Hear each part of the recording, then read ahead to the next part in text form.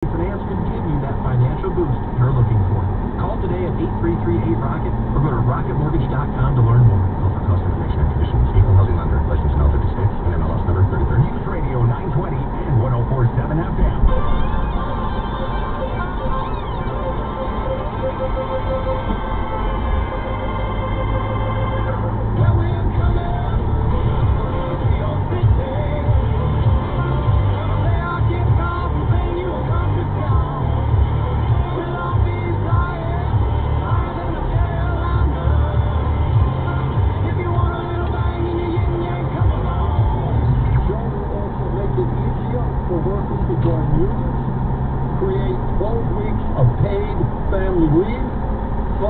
Universal pre-K.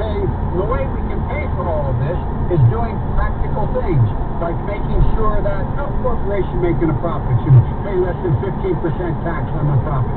None. We're not going to let Joe Biden and Kamala Harris cut America's fees.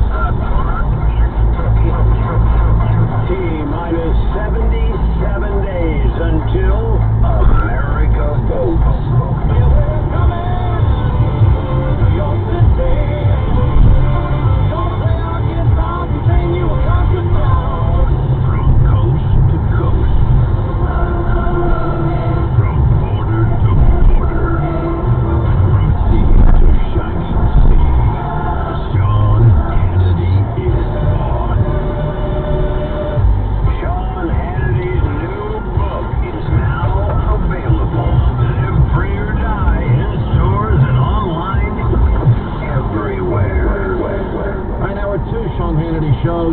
Live Free or Die, America and the World on the Brink, to 77 short days. And it's going to fly by.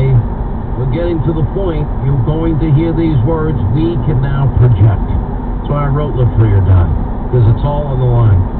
By the way, Costco's and Books A Million, we're doing our, Leo Terrell. This is a great career risk. Leo Terrell is actually hosting my town hall at 6 Eastern tonight. All the details on Hannity.com. The link doesn't go up till 6. If you want to go there, we'd love to have you. That's sponsored by Books A Million. But anyway, that's tonight. Amazon.com, Hannity.com, 40% off, which I love. I'm a smelly Trump Walmart shopper. What does that mean? I like to save money. That's why I like to go to Walmart and Costco. Love Costco. I just don't like Costco doesn't allow free samples like usual. That's how pathetic I am. I guess you can figure out what my old age is going to be like. Let me move on. You know, one thing was not discussed in any detail. Really, you've got Democratic Party sanctioned. When you think about it, they're peaceful. This is a myth that there's violence. It's not a myth. Not a myth in any way, any shape, any manner, any form. You know, when you look at what is happening in the cities and the states around this country that have been run by liberal Democrats for decades, let's not even talk about that. Let's act as though that's not happening. It's a myth. Now you have two people at the top of the ticket for a major political party in this country. Police, come the enemy. Well, Joe Biden, of course, I'm for reallocating funds. And Kamala Harris, supporting, great idea, defund the LAPD $150 billion. How do you think that's going to work out? How's it working out so far? Day 81 in Portland, Oregon, that idiot mayor out there, Wheeler, out there with the protesters at some points, it's just madness. See this guy getting the living crap beat out of him over the weekend. We just found out, thank God, that the guy has been released from the hospital. You hear the Seattle protesters this weekend. I want you to listen to this. This city owes us. We want it all and then some. Demanding people's homes be surrendered to them over the issue of, quote, gentrification. Telling people to get out of their neighborhood or pay the fee. Wow. I don't hear any Democrats talking about restoring law, order, safety, security. I would say that's fundamental if you want to pursue happiness. I don't think you can pursue your happiness if you're not safe in your town, your city, your backyard. And it's sad. 8-year-old little girl killed, Atlanta, chop zone. We had Lawrence Jones, who's going to join us in a minute. 1-year-old in a stroller in a park, dead. He interviewed the father and the grandmother. He also interviewed the family that lost a 7-year-old beautiful girl in Chicago, 7 years old.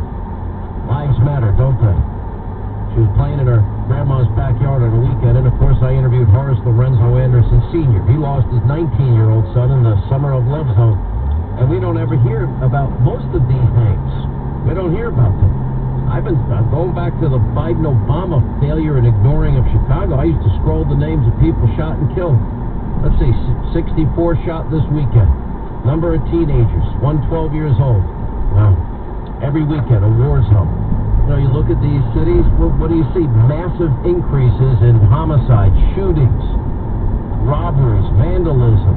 What are they doing? Nothing. What are they saying about it? Nothing. They're just that they're aligning themselves with the anarchists. I've never seen anything like it in my life. How's that even possible? Just listen to all this from Portland over the weekend. Have a lot of reparations to black and brown communities and indigenous communities to pay for on the county level, city level, and the state level. Period. This city owes us. We don't owe the city. The city owes us. Own 50 million miles and give you guys an inch. No, we're not taking that no more. We want it all. We want everything that we're supposed to have. Period. And then some too. Because everything we're supposed to have ain't enough. It damn sure ain't enough. Not for all the years that we didn't have the stuff. It damn sure ain't enough.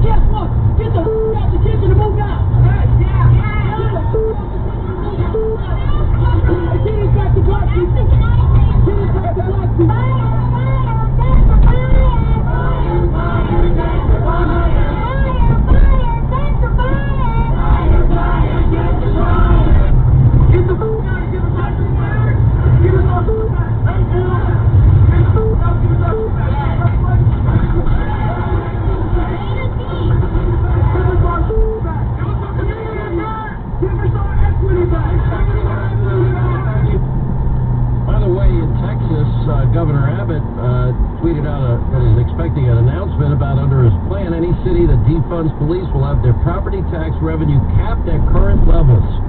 Cities cannot cut law enforcement and turn around and increase taxes on residents they just endangered. More announcements soon. Good for him. Finally, somebody's got some sense in government. Not a lot of it, but they got some. Michael Goodwin, New York Post today. They pointed out a lot of things. You know, a lot of people...